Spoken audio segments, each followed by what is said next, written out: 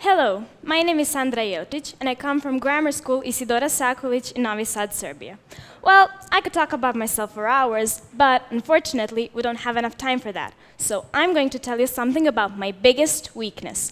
I'm absolutely mad about cookies. And to make matters even worse, my mom, she loves to bake.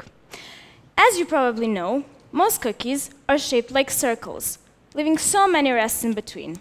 So my mom, she ends up spending way too much time in the kitchen, just rolling the dough over and over again. One day, I decided to surprise her and make some cookies of my own for a change. But I couldn't bother to spend that much time in the kitchen, so I remembered something about tessellation. Do you know what tessellation is?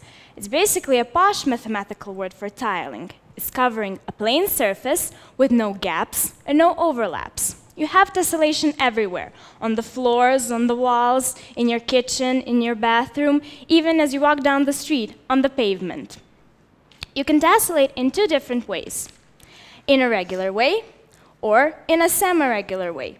When tessellating in a regular way, you can use only one type of regular polygon. So you can either choose from the regular triangle, the square, or the regular hexagon.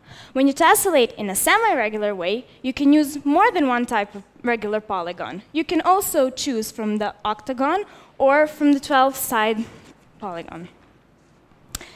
Anyway, I decided to make my cookies shaped like squares. But my mom, she absolutely hated the idea. She's very traditional.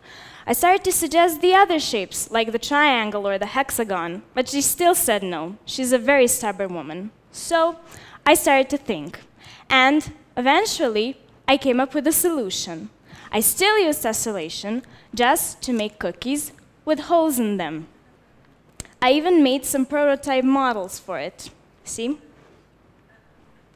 Now, my mom, she gets her round cookies, and for the rest of us, we get to save up time in the kitchen and enjoy a variety of different shapes.